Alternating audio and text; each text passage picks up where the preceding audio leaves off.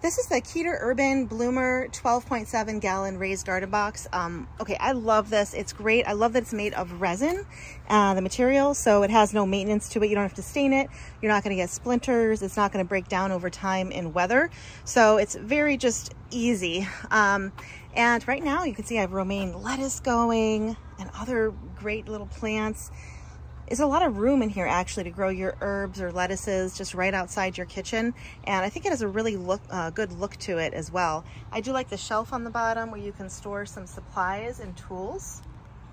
Okay, and it was very, very easy to assemble. Only took me a few minutes.